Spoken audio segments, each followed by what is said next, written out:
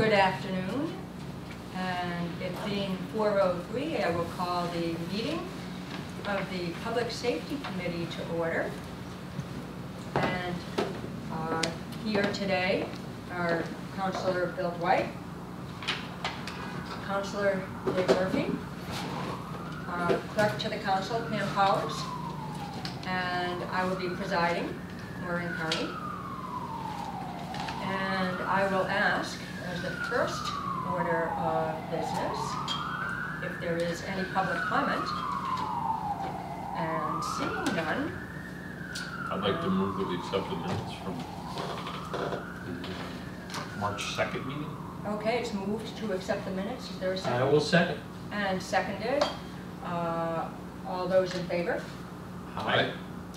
And those who are opposed or abstaining are not here, so I will say that those minutes are accepted. I will announce that we do have audio-video recording, thanks to NCTV.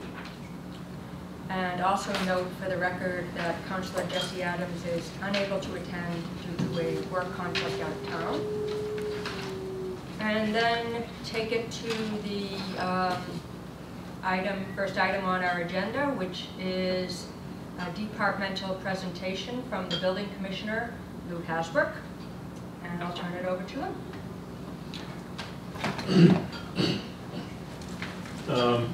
The building activity, I'll do two things. Building activity and then some identifying hazards. Building department activities continuing at a steady pace. This fiscal year is going to end up being something less than fiscal year 14, which was a significantly higher than any of the previous years, but we're going to still continue at the rate of 2012 and 2013, which are a steady rise over the past 5 years. We'll do about 65. We estimate $65 million in estimated cost to constructions. About 3,500 permits for Northampton, building, electrical, plumbing, gas. And one thing that's interesting is that about 50% of those permits are for work that's less than $10,000. So out of half of the $65 million, half the permits only accounted for about $1.7 million of the cost. There are an awful lot of very small permits that come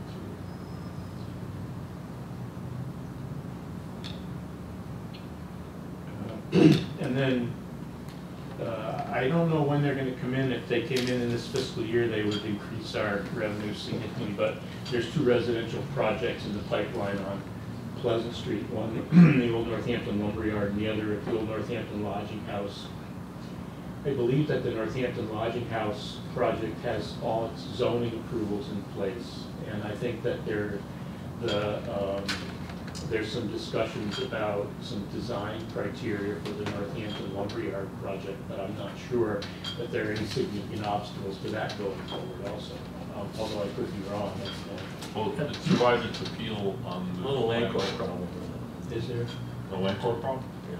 Oh, yes, there is a suit from one of the abutters, but it survived from the other abutters. There was an appeal of the Central Business Architectural approval that survived the planning board at vote 5-1.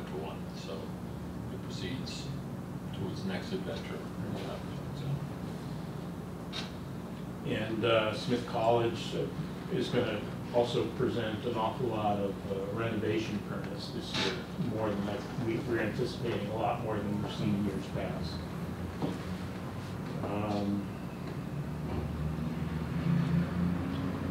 I think more today I'd like to talk about identifying potential hazards in city structures, mostly pertaining to emergency personnel response. We talked, Kelly Bannister and I have been talking about these sorts of things. We're looking at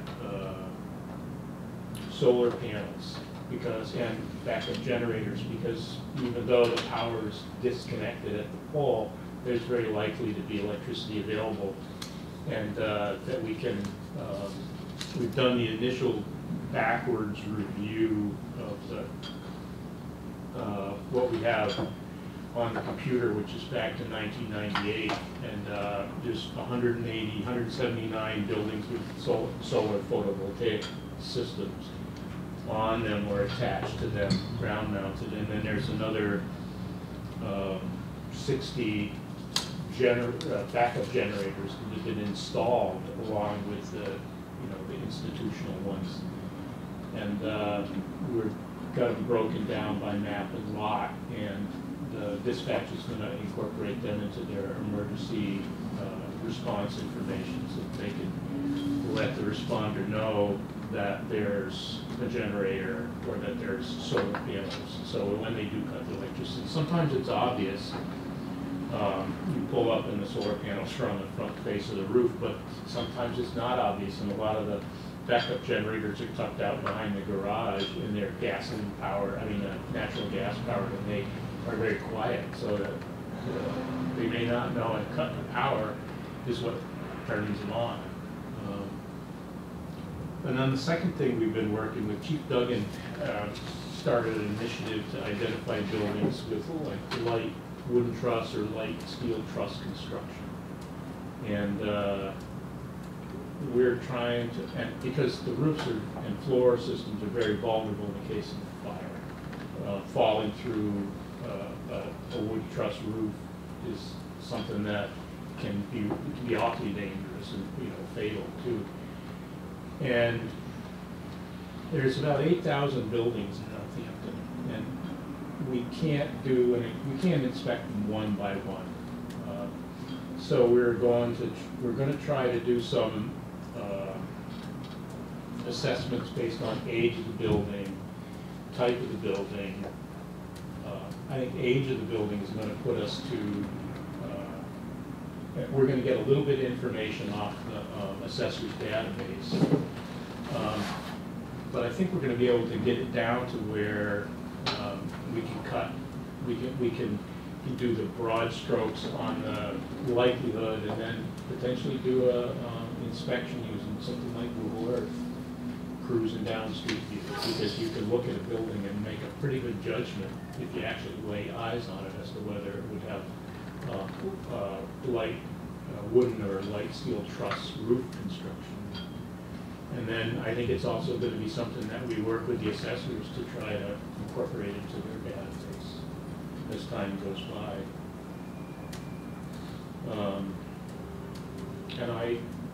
It also, being able to identify building structure types is something that we're going to also be able to use for other pieces of information. For other uses we've talked about in the energy sustainability aspect of it, can we identify a particular structure type that's prevalent in Northampton that's also lends itself to relatively low cost energy efficiency increases.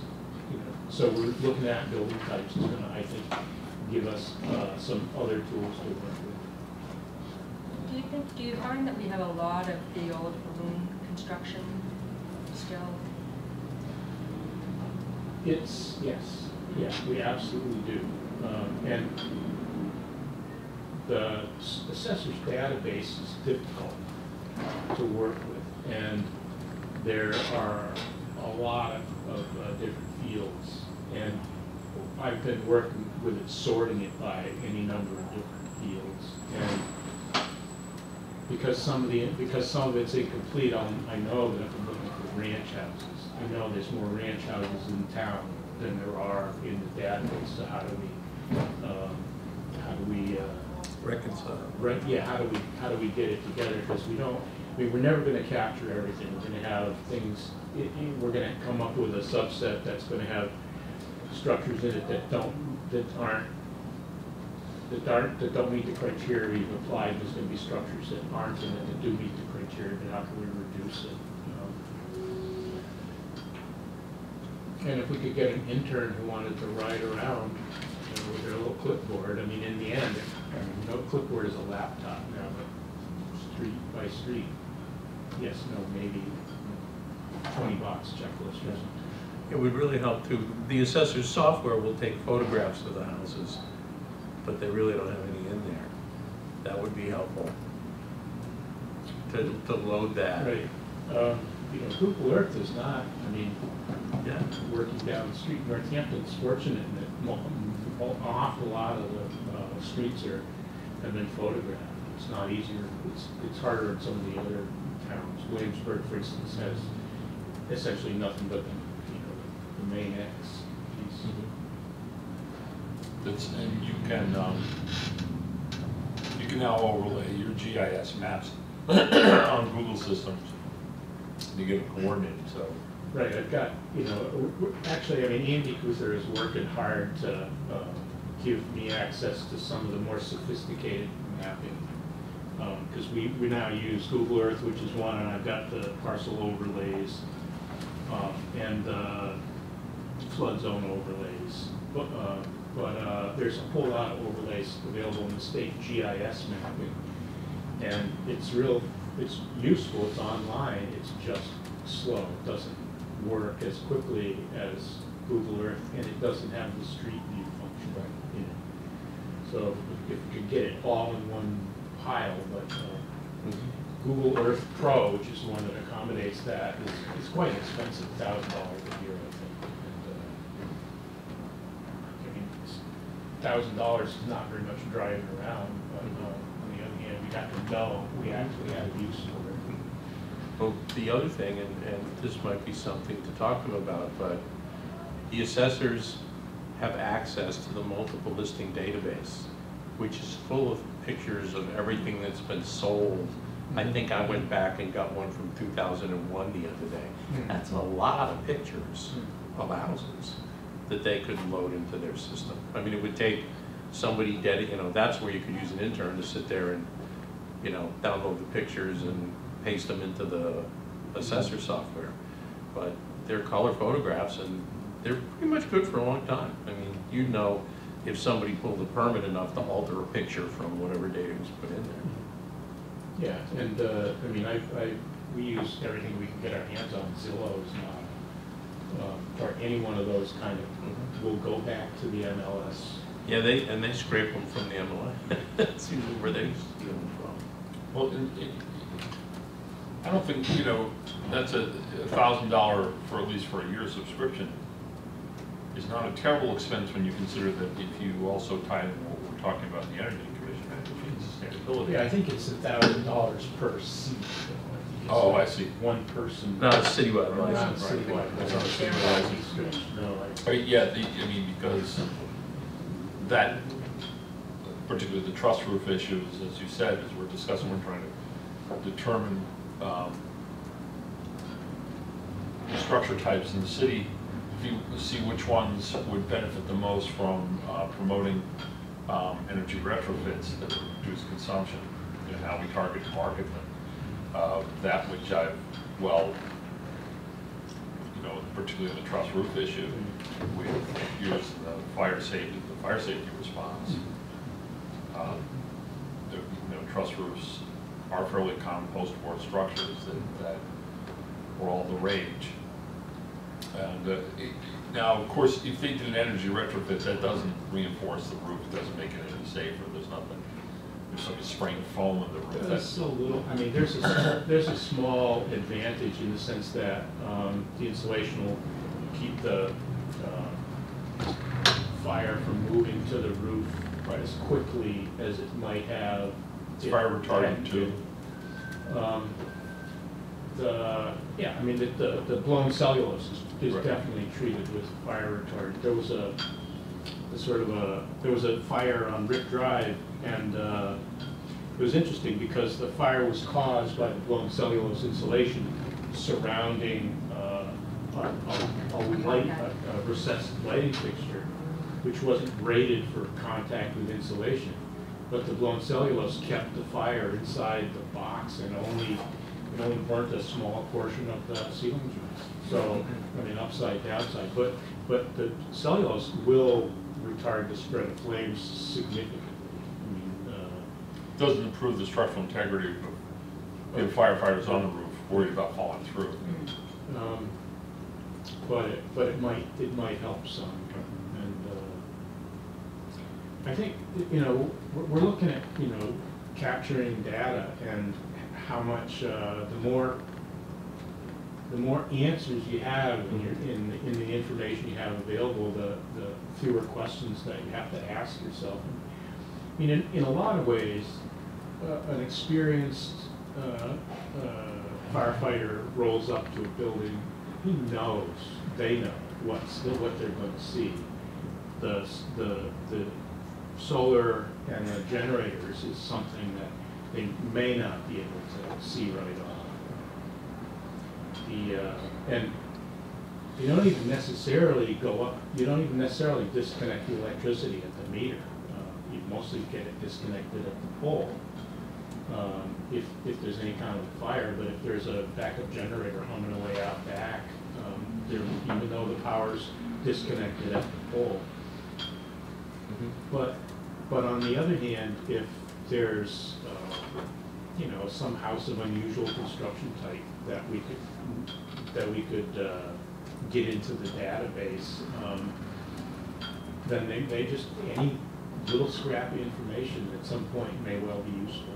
You know, that kind of almost real-time information. Because what's the system now? It used to be ArcView, but they've updated it since then, right? The planning's ERSI or ERS. Yeah, but that has fields for all that stuff, if it's accessible. So you could, you know, if it has a generator, if it has solar, I mean, that could all get entered in there. If they have access to that when they're out there, they could just punch up the address and it would tell them, you know, 500 gallons of fuel stored in the basement. It could tell them there's a generator behind the garage, and you know, all kinds of good stuff. Yeah, no, it's and we're going from one set of data, which is in a, I guess it's a access database or an SQL database. We're pulling it out, putting it to an Excel spreadsheet, and cutting off as many of the extraneous information as we can, and we're getting it down to the dispatch people so that they can put it in. We're all working off the map lot fields, which are unique identifiers. Yeah, so when you click that, it should be able to tell you, you know, things fire would want to know, you know, fire stuff. It could tell you if there's a registered sex offender in the house for police or somebody, you know, whatever. It's a really There's a neat lot system. of information, and you know, it would be. I mean, it's just information that would be useful.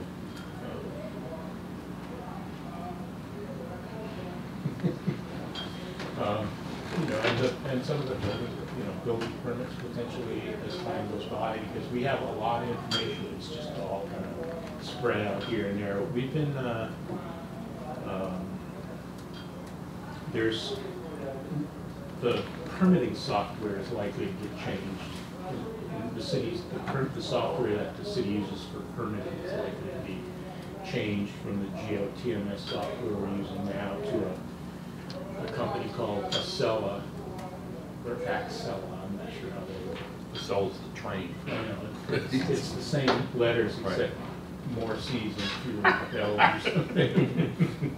So where are you going for your interns typically? Say again? Where are you drawing your interns? Where from? When I say interns, I usually mean planning department interns, because we haven't had a great deal of luck with interns. So just someone from the planning department that they would dedicate down to, or you just ship the work up there and ask them to? We put together a list of information that we want, and sit down and decide who can come up with it, and where can we get somebody to go through it. Fire department get interns? I don't think so. I don't think I've ever seen one there. The planning department seems to have one. Well, they got the planning school so close that they got a ready supply of it. Yeah. From UMass that want to come over and. But it's almost as if the work that you're looking for is kind of IT work, almost more than planning work. Most people that out of college have a lot more IT experience. Mhm. I mean, there's not very many professions that don't have a lot of IT involved. I mean, it's essentially migrating data from various systems Right. that have commonality. Mhm. And literally Excel or FileMaker Pro or even Google Docs all allow for that. Right. The data transfer systems, you have to assign values to each thing, but it's not that tricky. And most college kids have a sense of how to do that. We really are coming to an era where all the gee whiz equipment that's developed over the last 25 years, all working in their own separate silos, are now recognizing the value in aggregation and creating kind of uniform filing systems that allow for uniform access and understanding the systems. We're at that ugly point where we're trying to mush it all in one place. Yeah. Well, college kids learn a lot stealing music files. Exactly. You know, they pick up a lot of skills that they can use Right. in other things. Mad skills on that stuff. Exactly. What is the whole piece of the internet that doesn't have that doesn't have published URLs? Like when you go and type the numbers into the box, there's a lot of places you can't get unless you know the numbers to type in. Right. Or the little programs that go from one URL to the next, just sort of fishing along, so that you can discover. That's and my godchild, who's she's at GCC, I think she's a sophomore this year. She knows way more about the web than I do, just because she sits around. Right. We're the boomer dinosaurs who really still think it's a marvel. They think it's ubiquitous and think it's a whole different language. For us, we're still kind of, holy cow. Right, child labor laws, you should suspend the child labor laws because the 12-year-olds are the ones that really know what's going on. Right. They're not working their little fingers to the phones Right. and suffering mining disasters. Right. I mean, my wife's nephew could do an awful lot of work with one of these projects because that's what he does. That's why I was thinking we could even draw from the high school. I mean, if you're at a point where it's hard to find someone to actually do this, there'd probably be a work study component for someone to take a specific project like this. You say 8,000 structures in the city? It's a complete estimate. And there's 11,000 parcels and about They don't all have buildings on them. and then there's about 40 say 5,000 residential structures. So I'm throwing the rest, I'm throwing the other 3,000 commercial or some sort of. What about outbuildings? We don't count those. Anything, no, we don't count. I'm not counting outbuildings. I'm thinking about parcels with, structures on a parcel that are principal structures, principal uses.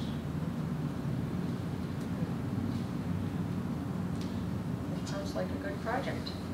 Can I follow up with, we noticed Smith just recently announced that they've got a fundraising for it. They've got plans. They just hired the architect for a $100 million rebuild of Nielsen Library.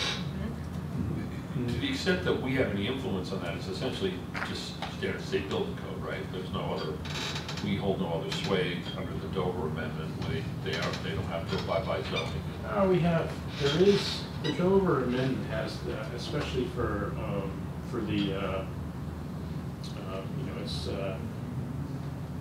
GL 40A Section 3, things that zoning may not regulate, but then it does say you can't regulate X, Y, Z, A, B, C educational uses, not-for-profit educational uses among them, but may regulate height, bulk, setback, parking. So there are a lot of pieces that zoning is allowed to regulate, and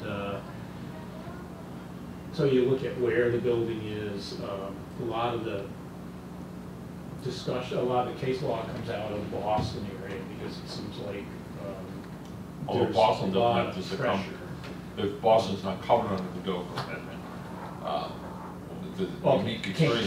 Cambridge. Yeah, Cambridge, right, Cambridge. But So- Cambridge, yeah, they got to do a home rule petition, absolve themselves from Right. just 75% of their land is owned by MIT or Harvard, so. But, you know, if they wanted to do something that would increase the traffic significantly, we could impose some parking regulations. But if they wanted, you know, like a 65-story building, we could probably have a discussion about that because of the height. Doesn't mean that we couldn't, it would come down to like, can our fire department service? Right. Things like that. You can't, lot coverage, although the amount of open space on a particular lot is pretty minimal in the downtown area. But there's some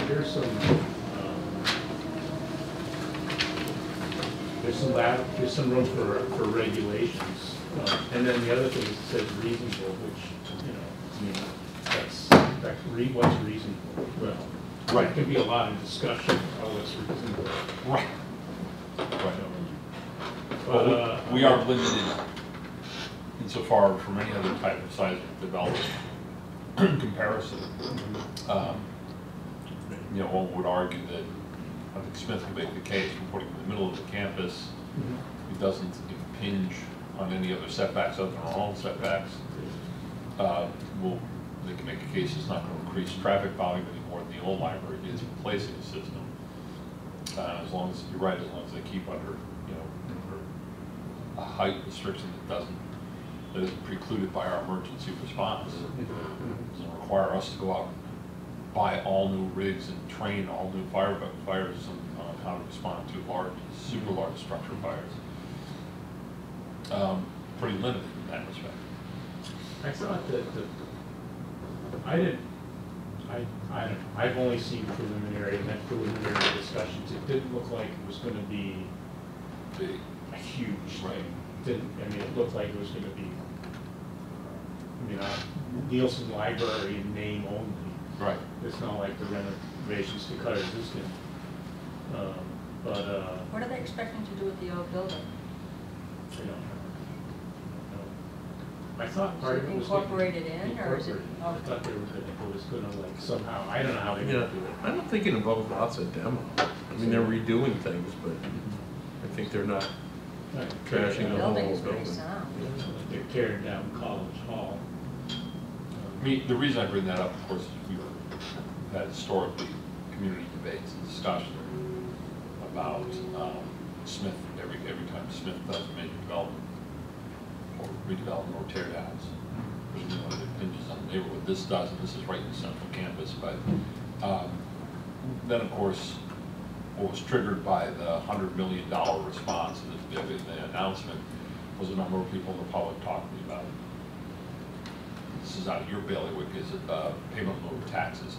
So it brings up the old discussion and argument about that. And frequently I've had constituents say that we should invoke zoning restrictions, essentially strangle them and hold them hostage, basically, to negotiate. The reason that Boston has the most amount of pilots in the state, and then second Cambridge, is because they actually there were no Dover restrictions, and they could literally threaten and impede any development they considered, particularly as the campus is expanded. We don't have that latitude, is always the case that we're trying to make with people who sometimes have difficulty trying to make the corollary. And Cambridge did appeal to the state, as I said, and got exemption from Dover, but it's Cambridge and Boston. Boston was never covered. That's how the state works. Special rules for special communities, but Yeah, you have the foots, 3/4 is Massachusetts and 1/4 is Boston. Yeah. So like, there's all the commonalities, but Boston has quite a whole section carved out. It's almost special, yeah. Completely different. Same with open meeting law, it doesn't really apply at the state level. Certainly applies. It's a great idea, but not for us. Yeah, they're grown-ups, you don't need that, so. Well, I'm getting far afield, but I know. So we are, is there anything more that you think that you'd like to present to us? We have, No, we'll I be think- going, well, some of us are here for another meeting right after this. We'll get a half-hour coffee break. We'll probably go. I have one other question that's like totally unrelated. But I asked planning this the other day, and I got no real response. You think, with that lead-in, you think about saying anything? Sorry. No, I'm just joking. No. We don't want to anger the evil empire. Yeah. But Airbnbs. Anything out there, people notice, people have issues? I mean, because you're sort of a flashpoint for people getting sent if they have a problem with parked cars or, you know, that kind of thing. And the planners said to me, well, people can rent a room in their house and that's the way we look at it, and it's not an issue for us, but. Well, there's two, I mean, most things that have to do with structures have two sides. One is the zoning aspect of it, the use, and then the building code issues. The building code's ambiguous. There is some ambiguity in it, but in order to make it functional, we're using the idea that 3 or fewer rooms is what's called a bed and breakfast home, and it's treated like a single family home. 4 or more rooms to let is a bed and breakfast establishment, and then triggers the regulations for, you know, our commercial residential apartments or lodging houses. Zoning looks at it a little differently. They don't, I think that they don't necessarily have that sharp division of 3 or fewer, 4 or more, but there is a process that if you want to have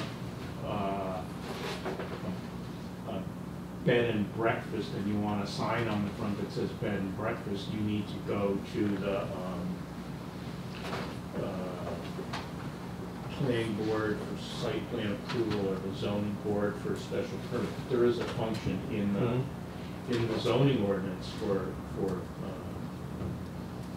bed and breakfast. It becomes, a lot of it is local, written up differently, different localities, because the state hasn't really addressed it specifically in the zoning ordinance itself.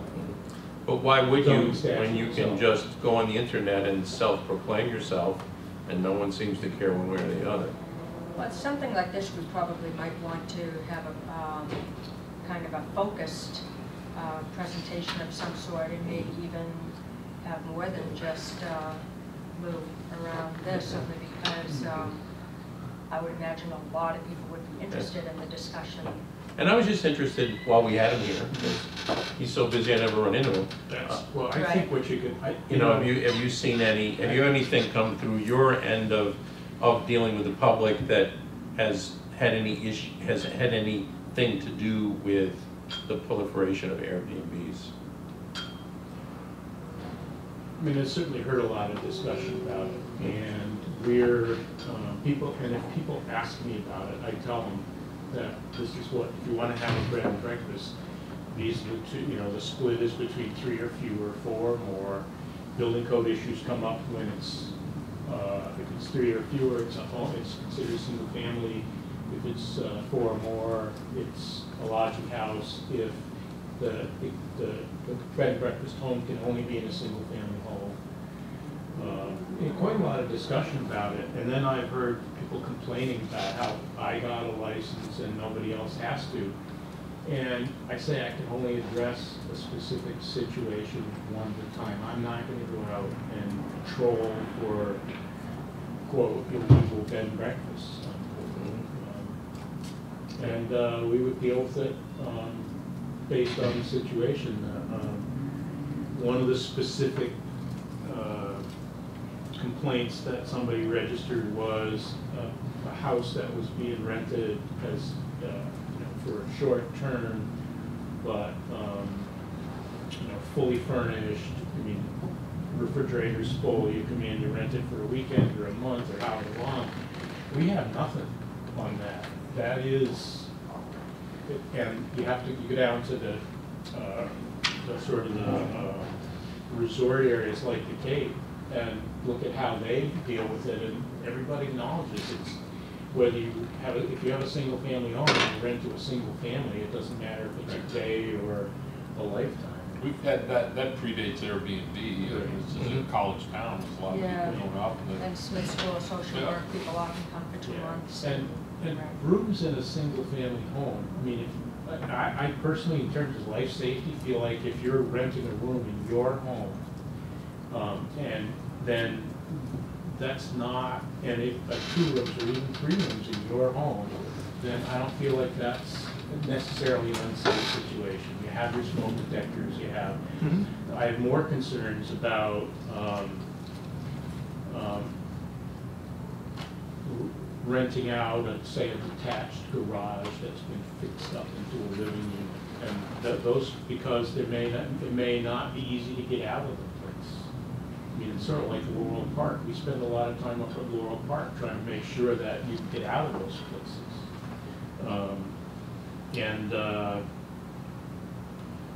And then sort of hostels, where not hostile but hostile,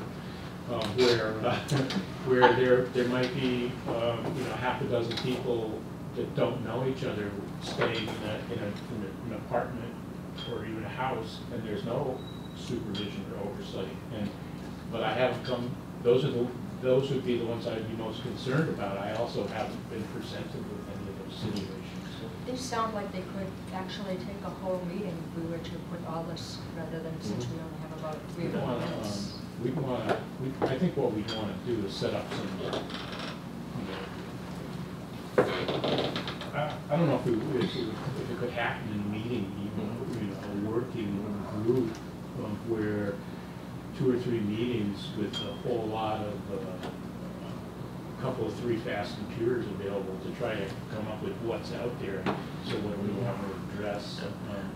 And my reason for asking was more or less, I was assuming that your involvement with this might have been people saying, hey, we'd start off as a parking issue, and then somebody call you and say, hey, we don't have any parking spaces in our neighborhood because 123 Maple Street is running it as an illegal B&B, and there's so many people coming and going that I can't park my car anymore, and that's how you kind of back into it. And that was really my only question, was has that manifested itself? No, and nobody's willing to step up because it's, it starts to, I mean, as soon as that happens, it gets a little nasty. But it's also been a considerable shakeout since 2 years ago when it first started. There was a mad frenzy, and everyone thought it was a great way to start making money. Then people did it and discovered, wow, it's going to be in a spot, or there's not the same response. The world is not beating the path to our door. They post it. Prices have gone down in Airbnbs, and the inventory's gone way down on Airbnbs, principally because of that shakeout. They're hotter. I mean, obviously college towns are appealing night, but summer's the best time. Sometimes I'm just going to ask that maybe we curtail this discussion, since it... Sure, it's not related to the agenda. Yeah, it's not, and as I said a couple of times, it might warrant a broader discussion about many things, and we do have, if that's okay. Well, I got my answer, so it was not I didn't need that. Okay. No, I mean, we're going to have to talk about food trucks, Uber, cab systems, Airbnb things, all these new things that come through that everyone's freaked out about and wants to ban right away. Right. So yeah, I think we'll we have to need, talk about right, it. rather than at this short meeting. And segues, no segues. We have to burn the segues. So I'm going to ask you for a motion to adjourn. so Yeah, okay, second.